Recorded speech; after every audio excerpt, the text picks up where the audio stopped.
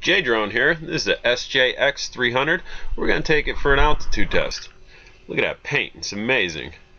This altitude meter is from Jolly Logic, one button press on. It'll show you your last flight. What you want to do is hold this button in. It'll scroll to menu.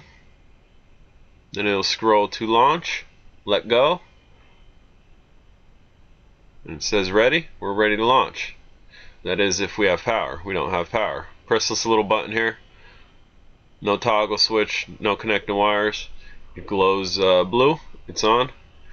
And we're going to grab our controller here. Center button to turn it on.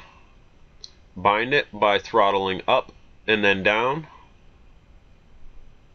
And then turn the speed all the way up. We're going to press that up twice. I know that was a quick shot of it. Give me a second and I'll show you exactly what that bar graph looks like. See the green and red lit all the way left? All the red's lit.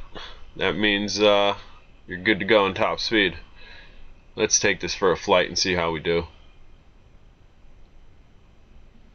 This quadcopter I personally like just because of the way it's painted. It's very eye-catching to me. And we're going to speed this up for you here. It's going to be kind of hard to see.